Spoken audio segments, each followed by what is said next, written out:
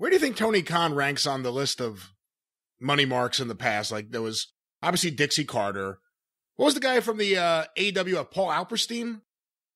Yes, he paid 1,000 people $50 each in like 91, 92? Oh, no, it was after that. It was like 1995, probably. Okay, well... Because he wanted to get Tito Santana on the Super Bowl of Wrestling. That's why I remember that. Okay, well, did he? Yeah, you talked about it at the time. He called you up. Did I? And he said, can we get our world champion Tito Santana on the show? And you said, it was nothing against Tito, but it was too close to the show. You had already advertised the whole show. You couldn't add another title match all of a sudden out of nowhere. You know what, son of a bitch? You remember things I don't. I've never thought of that since. But anyway, well, yeah, but he paid 1,000 people $50 each to be the audience for his television taping, so it would look like he had a big professional organization and paid a bunch of guys. Slaughter was involved, and Tito, and anyway, nevertheless, Gordon Scazzari, you could add him to the list. Oh, good God! But no, Gordon Scazzari spent a lot of money for a 21-year-old kid, apparently in ill health and mentally and physically, who had just gotten an inheritance from his family. Tony Khan's in a whole nother world of Gordon Scazzari. I mean, but I saw Gordon Scazzari at that one taping in Massachusetts that me and Stan went to. And he paid me double because I was supposed to do color. But then I got there. I said, well, where's the announce position? They said, oh, we forgot to set one of those up. So we're just going to bring you back and have you do it later. Don't worry, I'll pay you again. That never happened, by the way. But he had a pack of checks in his hand with no checkbook and no register and not recording them, just writing out checks to fucking guys when they would come in and say, oh, I was supposed to have this, or I did this, or you promised me this, or my goddamn dry cleaning, or whatever the fuck. And it was insane. But still, no, he didn't spend as much money. And I think he ran 2 nights. He didn't spend as much money as Tony Khan is spending on one of his executive vice presidents. Well, you weren't around Alperstein, but you were around Dixie and you were around Gordon Scazzari. And we are certainly hearing a lot of things from people, even people in that company, about Tony Khan. Is there a similar trait in terms of, I mean, I'm not saying you have to be aloof with the guys who work for you, but, you know, does Vince McMahon hang out with the wrestlers outside of the venue? Did Bill Watts hang out with the wrestlers? Should a guy running the company... Well, no, wait now. Vince McMahon, yes. Don't you remember there's a famous story? He dared the Hart Foundation to give him their finish in the fucking bar back in the 80s. He grew out of it as he saw that instances like that were probably not good, and he grew, but Vince always still, and to this day, wants to be viewed as, if not one of the boys, actually one of the boys, one of the top guys. He wants to be in that fucking club, right? But he has the ability to separate business from, you know, not pleasure, but business from social, and more than anybody else in the world, probably. I mean, Vince would fire he's like Donald Trump. He's like, I've said, a cultured, intelligent, more reasonably honest Donald Trump.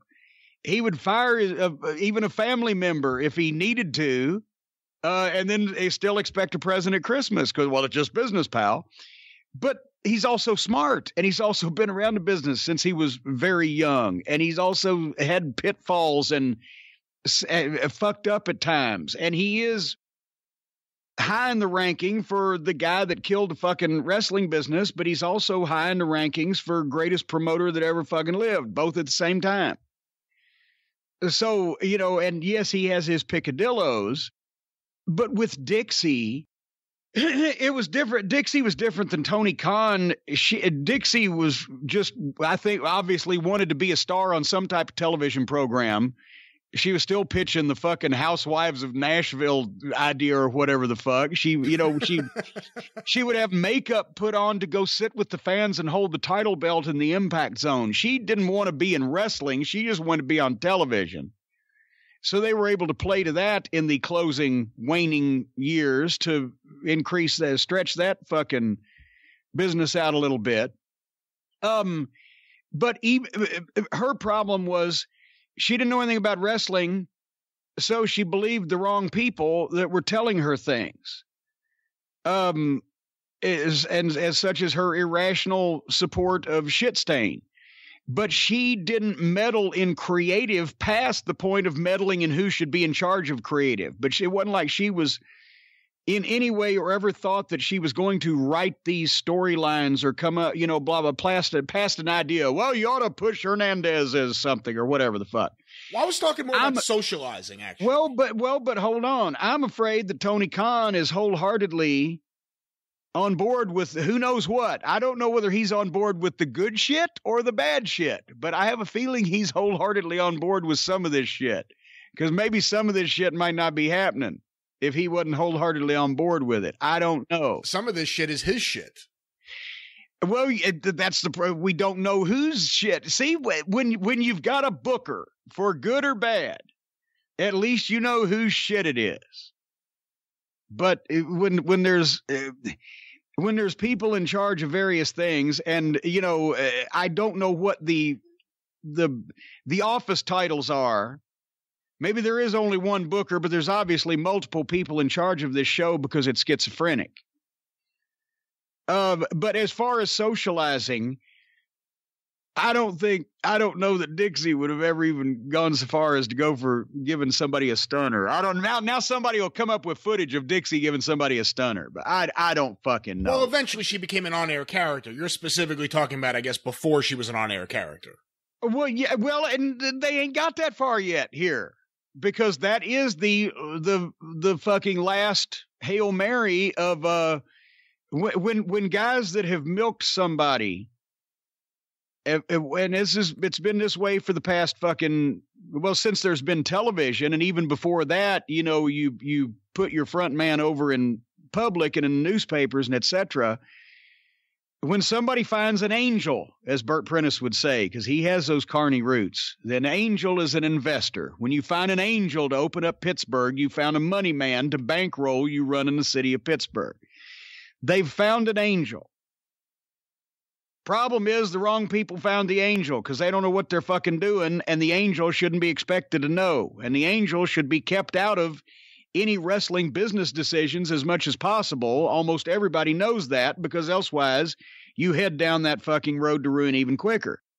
But when the wrestling people don't know what they're doing, and the angel starts turning around going, wait a minute, I'm losing a lot of money here. Maybe it's somebody that fucking Buck Robley met down at the track. I'm losing a lot of money here. The Elvis impersonator in New Orleans. Well, hey, you need to go on television and be my manager. We'll get some heat on you, and then we'll switch you babyface, and you'll give out fucking free tickets to the wrestling matches to the kids, and you'll be a big hero around town. It'll take all the heat off of you've got in your fucking crooked businesses.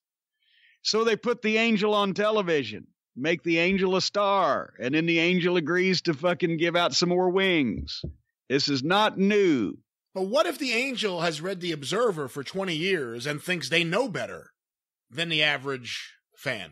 Nick Goulas promoted wrestling for 40 years, and he still thought his son George should be a wrestler.